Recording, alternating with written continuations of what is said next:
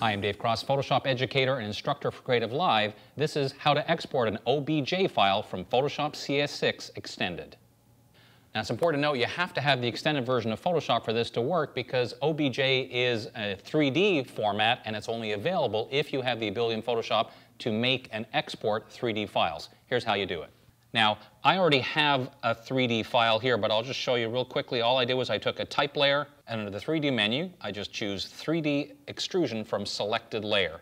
And just by doing that, now I can rotate this around, and I have a simple 3D bit of type. Now, the catch is, to be able to export it, I have to render it, and that takes a few minutes. So I'm going to go to a file I've already rendered, and this is the result.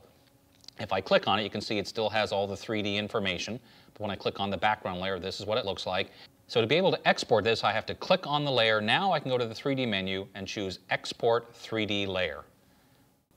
Down at the bottom of the Save As dialog box, it says Wavefront/OBJ. I choose that. I name the file. Now in the second window, it's going to ask me what type of format I want for my texture. Generally with an OBJ file, we use Photoshop. Click OK, and then we're done.